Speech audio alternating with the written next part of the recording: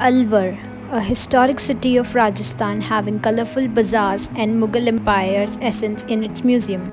The Fairy Queen from 1855 starts from Delhi and have its last stop at Alwar.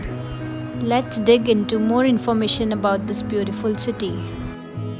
Bala Killa, at the height of 300 meters above the city, constructed in the 1500s, holds the power of the Mughal emperors Akbar and Babur and also Jahangir's 3 years of rule from the Salim Mahal. To reach there, just hire a rickshaw for 7 kilometers or steep climb to reach faster. The timings are from 10 am to 5 pm and your entry is free.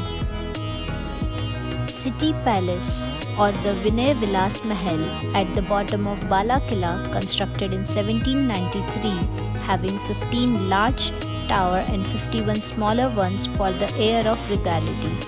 The palace now houses the offices of the DC, making it one of the most beautiful government offices in the country.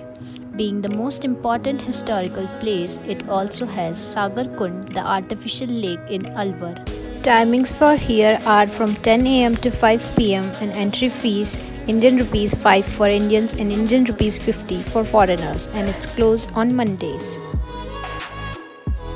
Sariska National Park, situated across 866 square kilometers, home to a variety of wild animals like Indian eagle, owl, peacock, nilgai, leopards, and the tigers. It also has jungle safaris and ancient temples.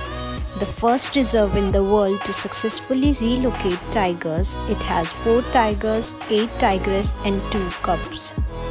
Timings for here are from 6 am to 3 pm in the month of October to June. Entry fees for Indians is INR 105 and for foreigners it's 570. The City Palace Museum is a government-run museum at the top of the City Palace that contains glorious weaponry, royal attire, a 11th century Vishnu sculpture. The swords of Aurangzeb and Akbar are also kept here. The timings for here are from Tuesday to Sunday 9:45 am to 5:15 pm.